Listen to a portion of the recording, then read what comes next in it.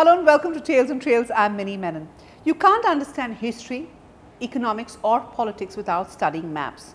Neither can you fathom the distance early man traveled as he stepped out of Africa 70,000 years ago.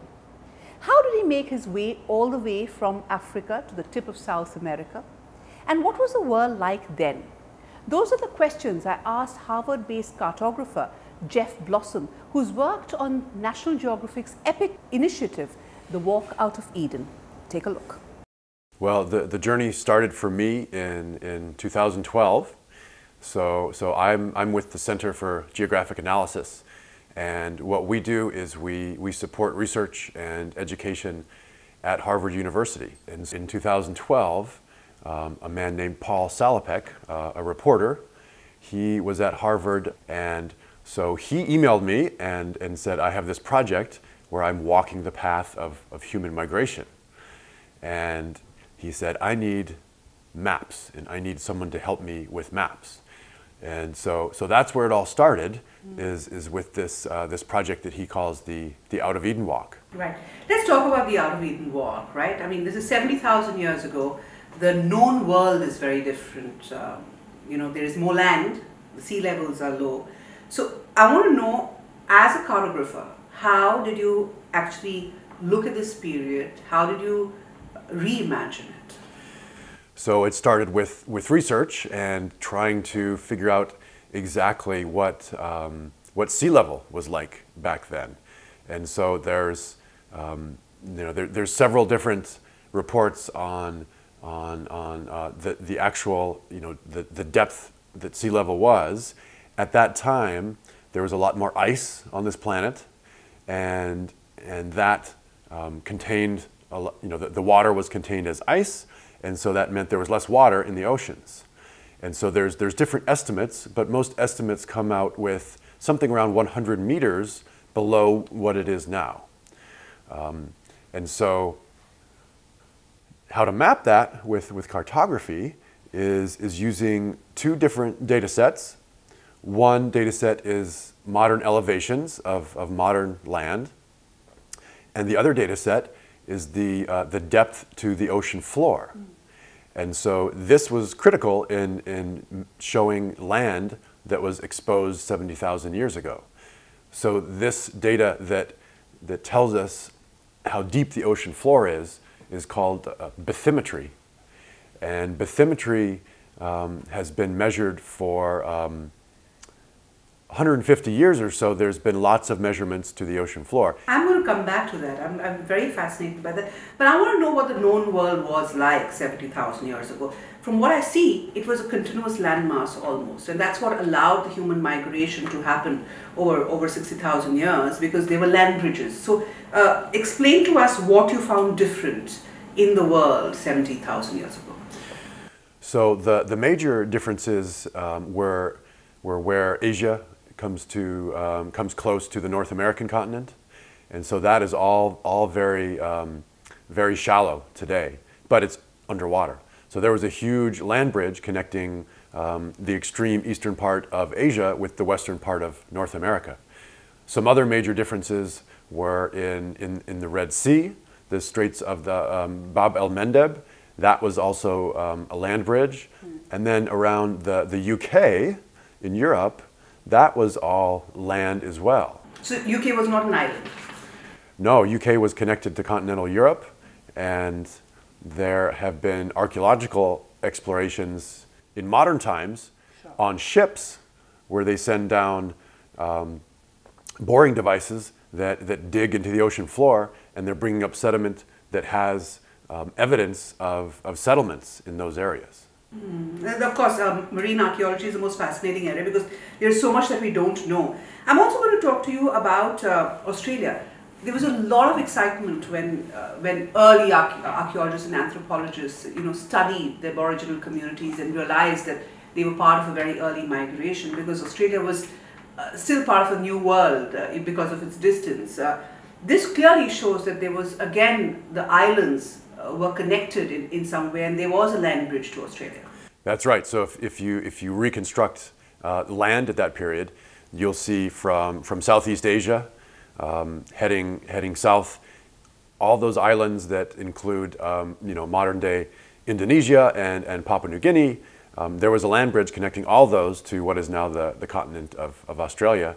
And so those then, as sea level rose, slowly became islands. But at the period when humans got there, which was roughly 50,000 years ago, 45 to 50,000 years ago, they were able to walk that way. And what's really interesting to me is, the Homo sapiens species dates back a couple of million years, but for some reason at around 70,000 years ago, they decided to walk. So Homo sapiens originated from primates in Africa, and so for some reason at 70,000 years ago, our species became curious and started migrating, and over a period of thousands of generations, we eventually populated the world all the way down to the tip of South America. Of course, the desertification of Africa was seen as one of the main reasons. Now, this is the map of the world. Now, have you looked at the climatic map over a period of time? Because, you're looking at multiple ice ages, periods of thaw, the entire landmass is rapidly changing. And, there's a lot of work done on how Europe was a marshland and, all of that. So, what sense are you getting? How far was the ice pack, ice reached at that time? Well, this time period that the humans migrated from 70,000 to 12,000 years ago or so, there were several ice ages. So the ice caps would advance and recede, and at this point in history, they're about as small as they ever were. But they actually extended all the way down into covering what is now Siberia and Russia, down into France, and they didn't come much further south than Central Asia and France in terms of in this part of the world. But then, like I said, it's this dynamic thing where every few thousand years they would advance and retreat, and this would open up avenues for humans to then migrate across Central Asia and Western Asia. And it also had the effect of pushing the Neanderthal species who lived further in the north down into contact with humans. So that was one of the things that that our species had to deal with as it migrated. So let's talk about the Out of Eden walk. It's a walk that took 70,000 years. So it was a long walk. But and when Paul is kind of re-looking and retracing that path, he's of course taken a different route which you have charted out. So how have you charted out this route? So originally when Paul was describing his walk to me and how he wanted to show the path of human migration, I created a map that was very, very generalized and just showed a very generalized path. And so using that, I used some different cartographic methods to show that this was not just one continuous journey. It started and stopped. It moved in bands and waves and spread into different areas. So that's what I tried to show with this greatest walk map that I've made, that it was very much vague in a lot of different areas. Modern day now, he's walking and he's carrying a GPS device. So he sends me those coordinates, and so I know exactly where he is. But unlike our ancestors who hit ice ages and tribes of Neanderthals, he is having some modern day inconveniences, mainly trying to get visas to different countries to walk through those.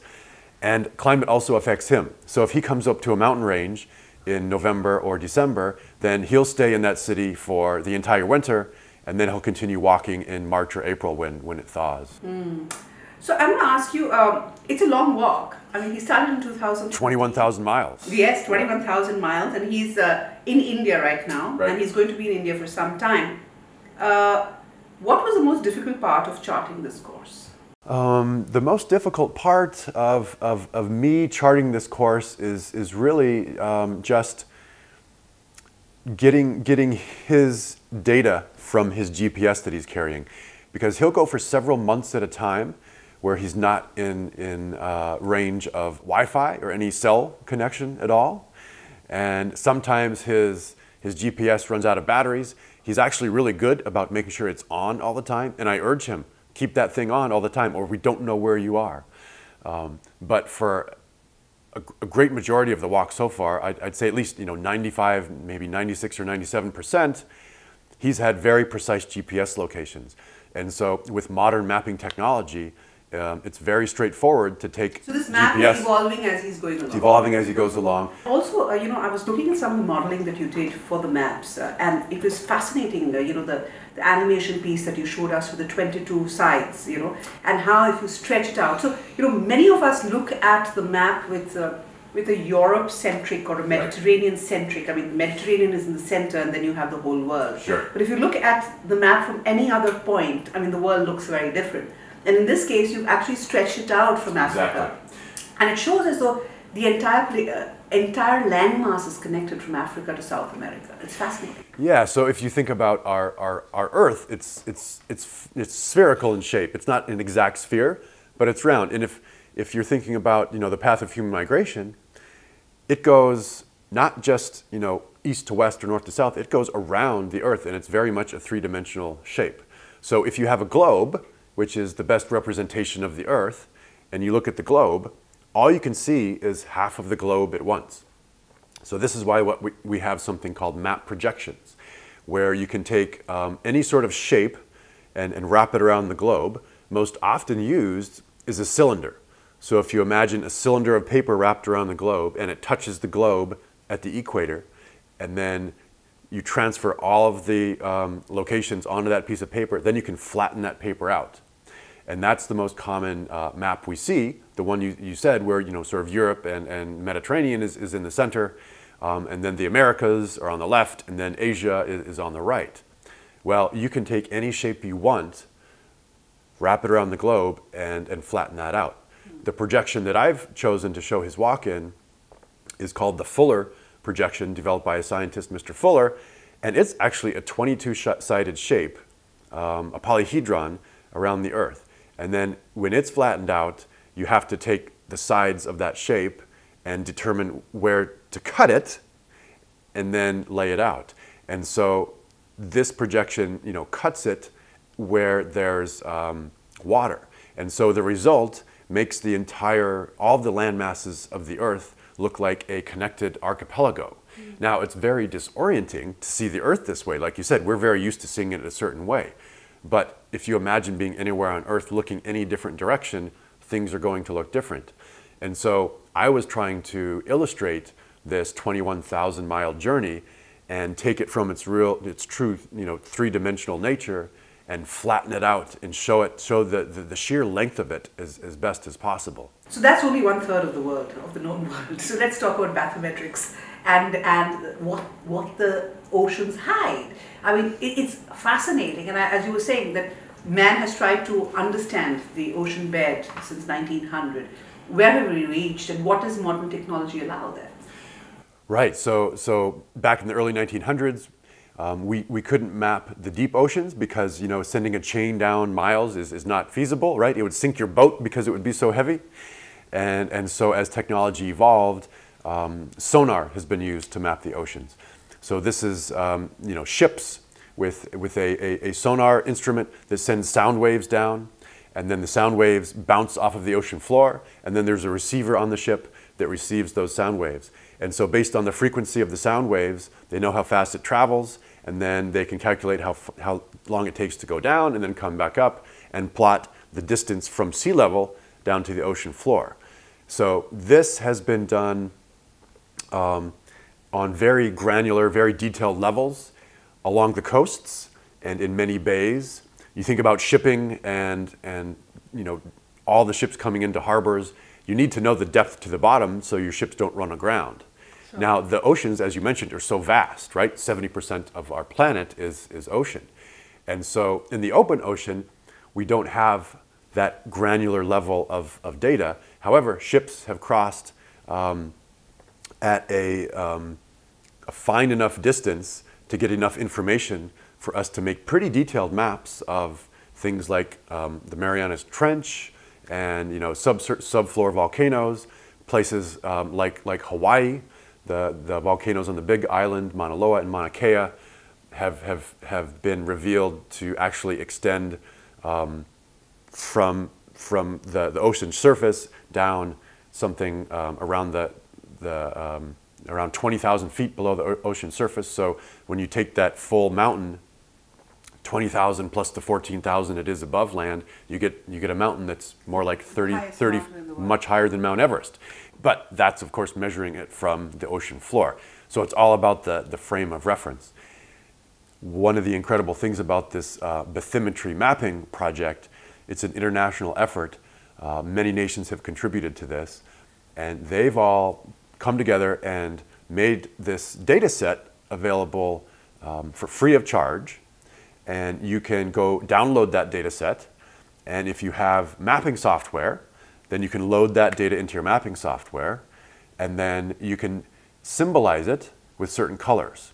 So what I did is I took this data and all of the bathymetry elevations from sea level down to 100 meters below sea level. I just colored a light gray. And so on this greatest walk map, that's how I symbolize how land looked 70,000 years ago. You know, Harvard has a huge collection of maps. And as a cartographer, I mean, you would have great interest in studying some of the old maps. Tell us about the maps that stood out for you. So yeah, the Harvard map collection is one of the most extensive in the world. There's over 400,000 paper maps, and there's over 8,000 digital maps. And so this is a place on the Harvard campus that's open to the public, and anyone can go there. It was established 200 years ago, but collections have been donated, and the university has purchased other map collections. And so some of the maps date back to the 1400s. And there are some globes made by Descartes that are from the 1500s. That's one of my favorite ones. Another one of my favorite ones is done by a Swiss cartographer, Erwin Reitz, and he makes maps that are not just page size, but 20 feet long, 30 feet long, that show like cross sections across continents, that show the topography from, say, the west coast of South America all the way to the east coast of South America. And it's truly art, where the styles and the colors used are beautiful, and the calligraphy used on the typography is just a joy to look at, yet it's showing us a part of the world true to how it is. Sounds exciting, Jeff. Yeah. Thank you so much for joining. Thank you. You're welcome. Thank you. Cartography is truly fascinating. Well, thanks so much for joining us, and do catch us on our YouTube channel and subscribe to it. Goodbye.